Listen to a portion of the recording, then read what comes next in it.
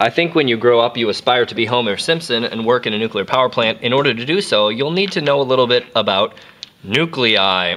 So we'll start by the Greeks, right? Thinking that it couldn't be cut.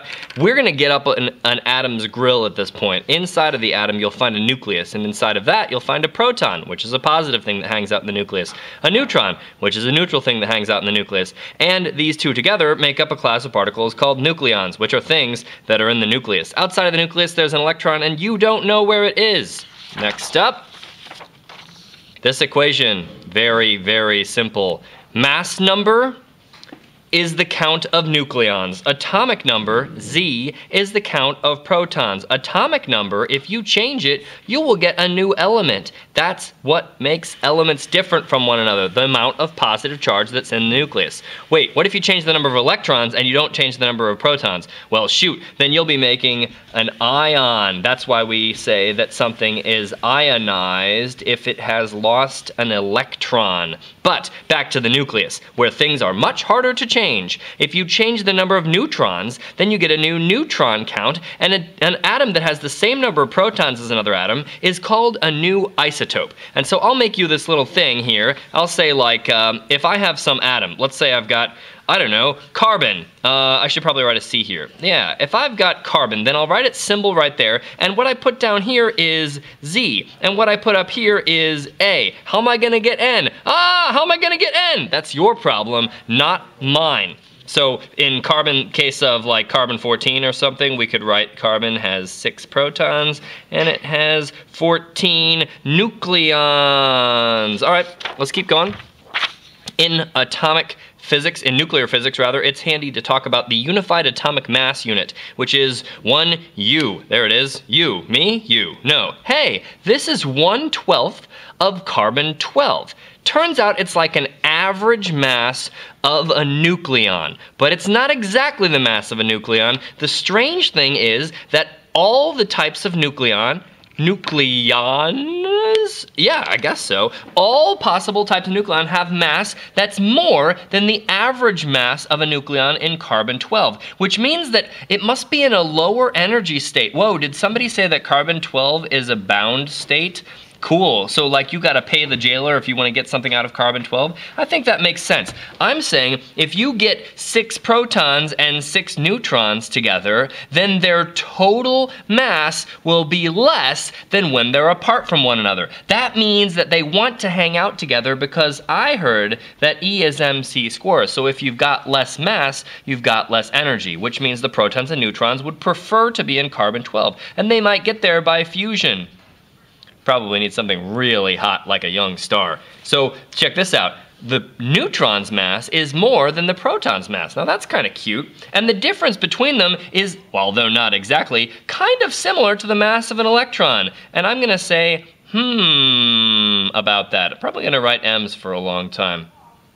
The last thing that I wanna do, there's a big right? The last thing I want to do is talk to you about the energy that is contained in one atomic mass unit. That's what they used to call it when I was a kid. Now they call them unified atomic mass units, but nobody has time to say that. So call it a mass unit, U. All right, so hey U, check out E is mc squared. If I plug in 1U for my mass, I got to multiply that by c squared.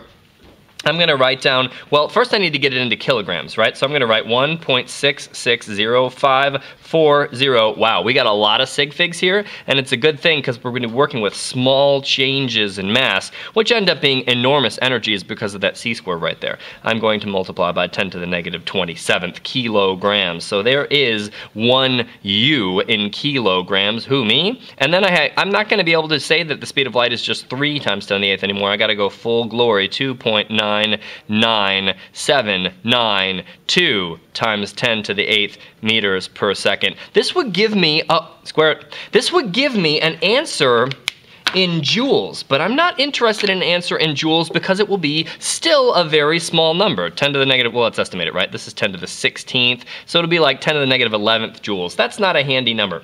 Let's go into electron volts, remember how to do that? If we multiply by the number of electron volts that are present in a, I better do it out here.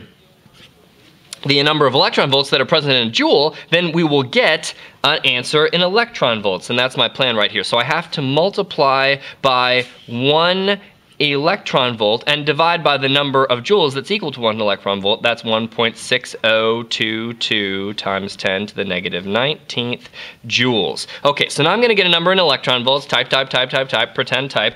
931500000, comma, oh my goodness, that's 931.5 mega electron volts, or million electron volts, or as we say in the business, MeV. Yeah, that's what we're going to call it, because of course 1 MeV is 10 to the 6th EVs. Cool, so this is the energy contained in one proton, give or take. It might be slightly more, it might be slightly less, but I'm saying it's the energy in one atomic mass unit. Now that's cool. We could actually solve this for mass. You're not going to like this. This makes me a little bit uncomfortable also. Oftentimes people speak about mass in MeV. What they mean is they're going to say M is E over C squared, and then they're going to plug in this 931.5 MeV divided by C squared, and then they don't say the C squared, they just say that mass is 931.5 MeV. So here's what I want to do. I want to tell you that this is never really acceptable. These are units and this is a variable, but we're saying that the mass of a proton or the mass of a neutron on average, it's a little bit smaller because it's a U, right, is 931.5 MeV per C squared. And this is our new unit for mass. Whoa. It comes from E as mc squared. So I hope you like it. We're going to go a little bit further into nuclear physics soon, but not right now.